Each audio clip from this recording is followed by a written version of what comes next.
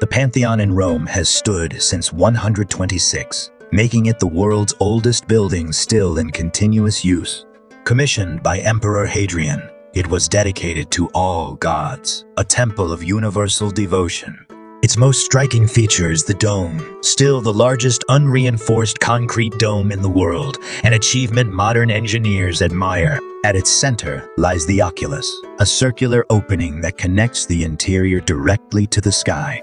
Sunlight moves across the marble floor like a cosmic sundial, while rain enters freely and drains through hidden channels.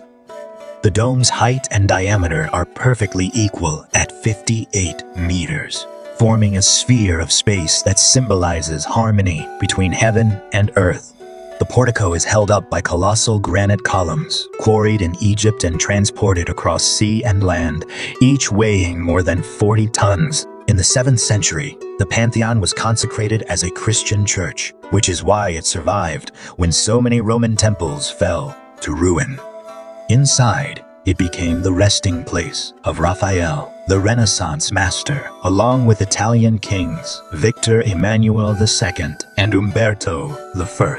Standing before the Pantheon today, you witness not just Roman engineering, but a vision of eternity, a building made to speak across millennia.